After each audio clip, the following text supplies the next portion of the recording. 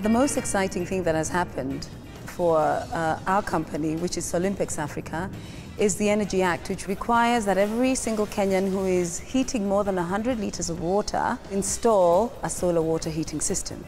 We went about setting up this factory here, which has a capacity of 300 solar water heating systems a day.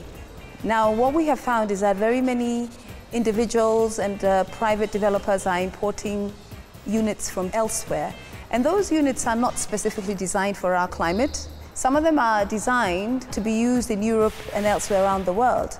Our unit is specifically designed for the equatorial climate. It helps users save money because the sun is free.